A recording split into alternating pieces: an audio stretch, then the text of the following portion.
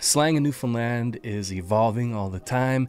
There are words and expressions that you will hear on a daily basis unironically. It's just part of the vernacular. There are other expressions that are probably from another era, but they're coming back. There are some words and expressions that are attributed to Newfoundland that I have never heard a Newfoundlander utter in real life. I'm going to focus on some individual words, a couple of expressions, and then sometimes the words actually lead to expressions, so it'll all come together. I'll do my best to just kind of get to the point and leave the historical background to some of these things to other resources that are out there, and there's some good ones, books, videos, whatever your preference is. There's a lot more information about any of these things that you can find, and I would encourage you to do that because the history is really cool. But I'm just going to kind of stay surface level and give you a rundown, particularly for people who are not from Newfoundland, who come and you're looking for a bit of a crash course in some of the important words.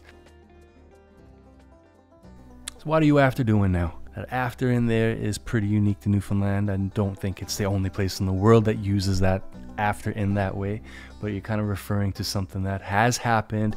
Usually, the way that I hear it, it's usually something negative and maybe not something critically important, but like if you come home and you see your kid just tore up the house and got their toys thrown everywhere and it's a huge mess, you might look at him or her and say, what are you after doing now?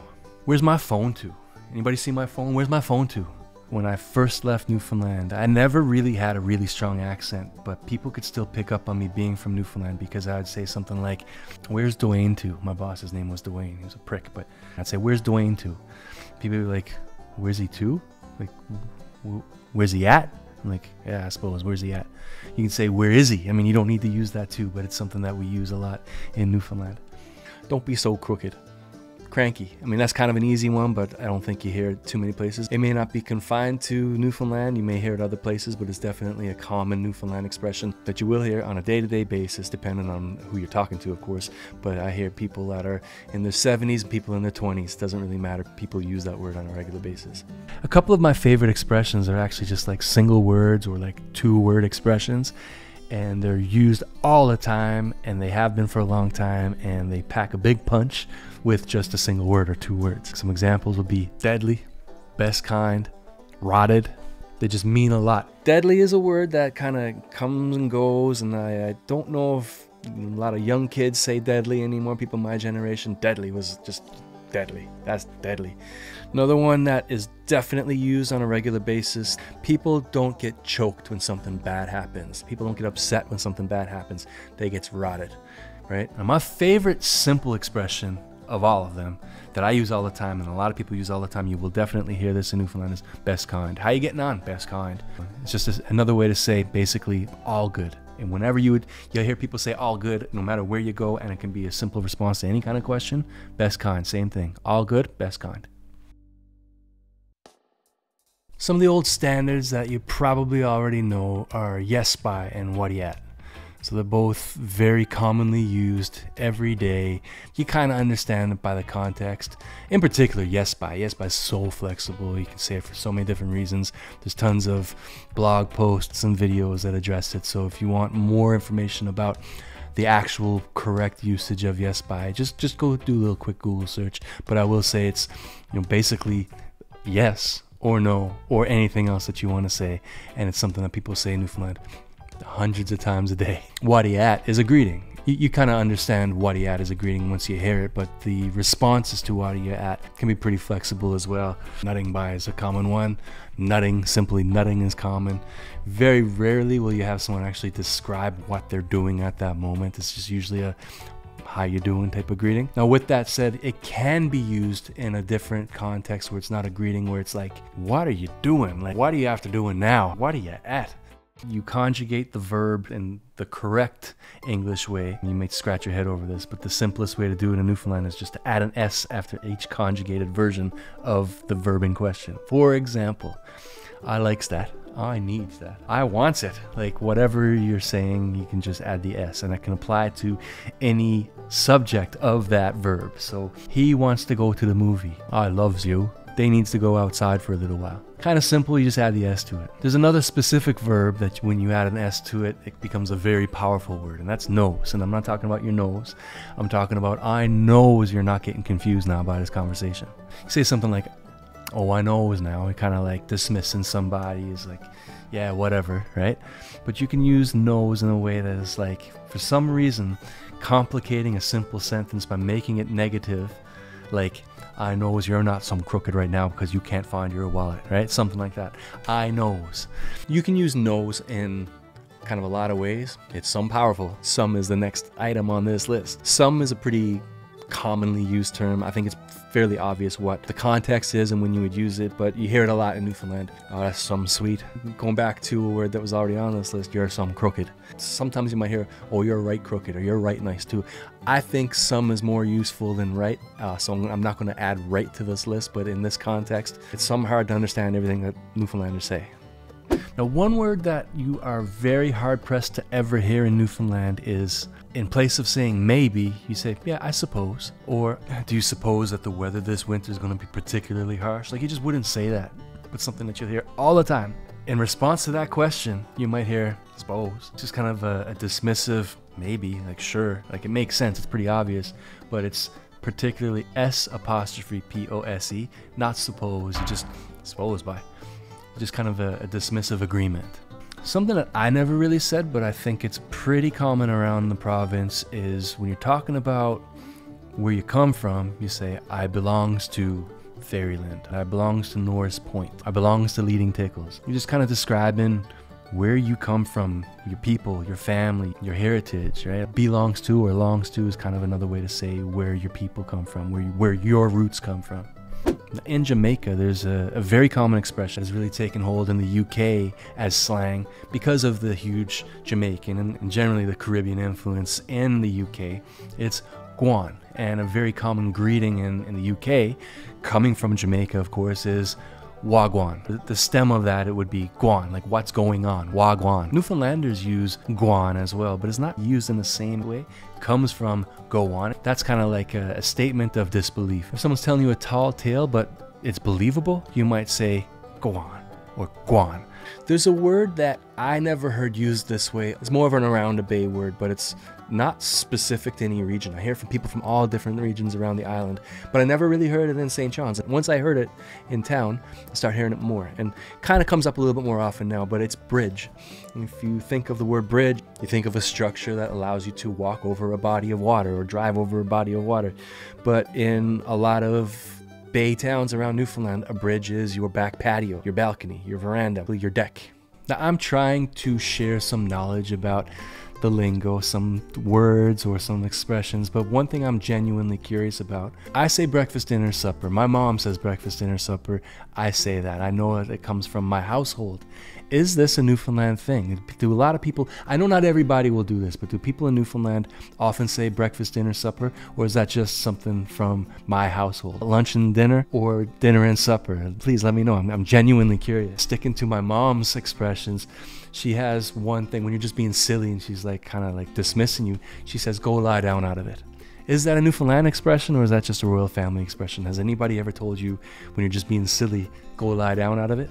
This is something that is not universal. It's not something that every Newfoundlander will say. And I've heard Newfoundlanders say it both ways, but as a Newfoundlander, I love bologna, not bologna, bologna. I go to Marie's and I order my bologna thick cut for frying.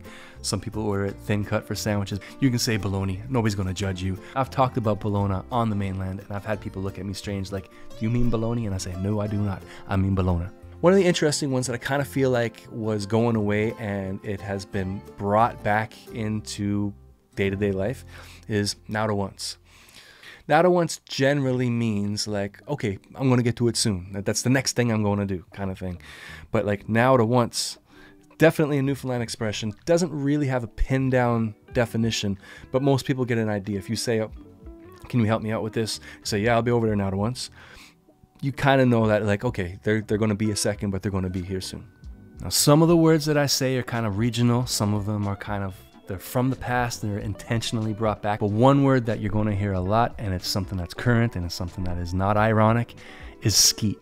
So a skeet is a hard ticket. Hard ticket, is that a Newfoundland thing? I'm not sure. A skeet's somebody who, in mainland Canada, you might say skid. It's a very commonly used word. I don't want to focus on it because it's a pretty negative way to talk about people, but if you don't understand what it is, leave a comment and I'll try to answer that way and describe it a little more. I don't want to take up too much time with this video.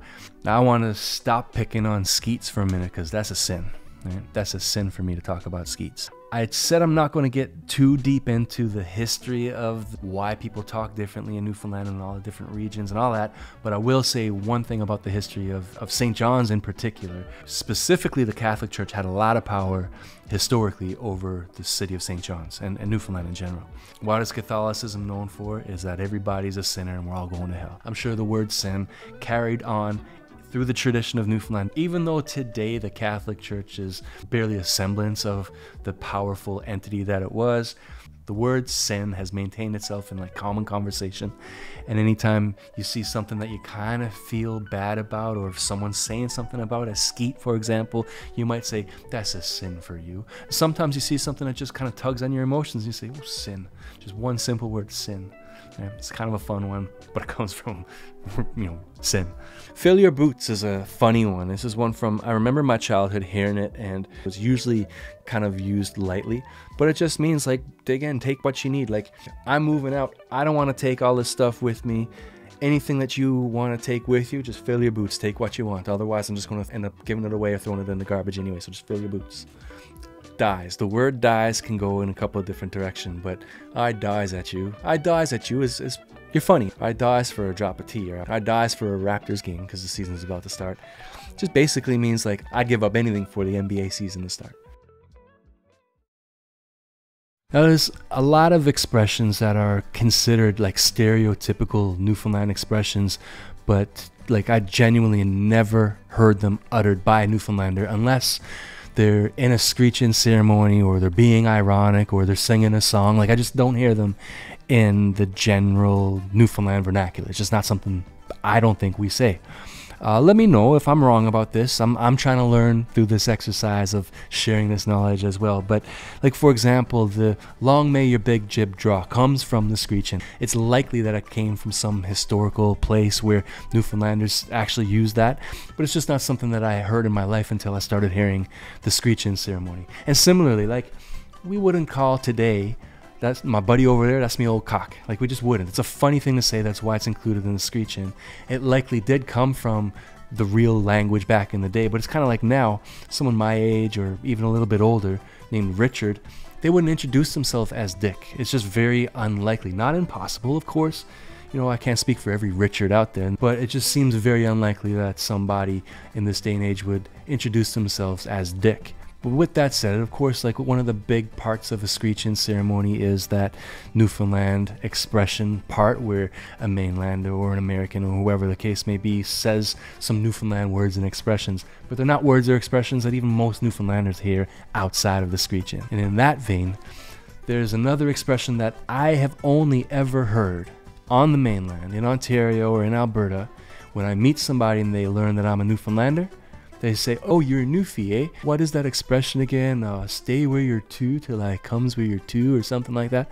Like, stay where you're to till I comes where you're at. It's not something that I've ever heard anybody actually say, unless it's somebody from Ontario or Alberta trying to make a joke. It doesn't really bother me when I hear it. Like, this isn't something that makes me upset or mad. It's just kind of like, it's corny to me. It's not something that Newfoundlanders say to each other. Now, have you ever said it to somebody, or has anybody ever said it to you for real? They're actually trying to get to you because you're in some kind of distress, so they say, stay where you're to till I comes where you're at. Is that something that anybody that's watching this video has ever heard? Have you ever heard this before? Let me know. The term the Rock for the name of Newfoundland, I don't think I've ever called Newfoundland the Rock. It is a rock in the ocean. I kind of like the imagery of it, but it just kind of felt like it was something that was forced upon me to call Newfoundland the Rock. It didn't feel homegrown. I don't know. I don't think Newfoundlanders traditionally have called Newfoundland the Rock. Younger people maybe call it the Rock a little bit more naturally than I ever could. I don't know. Let me know. Am I wrong about that? Is it still sort of a weird thing that Newfoundlanders don't call Newfoundland the Rock? I don't hear it. In the circles that I run in, I don't hear it. But maybe other people do actually call it the Rock. It's not like a Newfie versus Newfoundlander thing where it makes people mad. I don't think. It doesn't make me mad to hear Newfoundland being called the Rock. It's not a big deal. I just don't do it. If someone asks you where you're from, do you call Newfoundland the rock? I don't. Who nitcha has kind of recently become like the darling of Newfoundland expressions because it is really cute. It's a really sweet thing to say. This is one of those examples of ones that I'm sure actually is part of the lexicon in certain families or certain parts of the province. But I've never heard it until recently, and I hear it now fairly frequently. And if you look at any lists online or hear any videos, it comes up regularly, like who nitcha, who's your family, where do you come from, kind of thing. But it's one of those ones that I just don't say myself. Lard Tunderin, God bless your cotton socks. And these are a couple of examples of, I believe, ironic statements. And I think these are things that people used to say in the past. Maybe there's places where it comes up unironically now. But they're kind of funny things to say. Now, Lard Tunderin is like, oh, jeepers creepers, right? Lard Tunderin, God bless your cotton socks, going back to the beginning of the video. It's kind of like, oh, you're some sweet you are. Now, of course, this list isn't meant to be all-encompassing. I am using the examples that I could think of, but I know I'm missing some, or there may be some that you use on a day-to-day basis that I'm not even familiar with.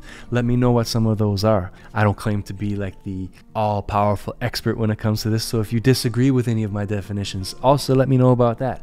If you did actually enjoy it, maybe consider subscribing to the channel, at least hitting that like button. If you actually learned something from this video and you want to learn a little bit more, check out this video next. I get into a few more topics beyond just the scope of how we talk in Newfoundland, and I'll see you there.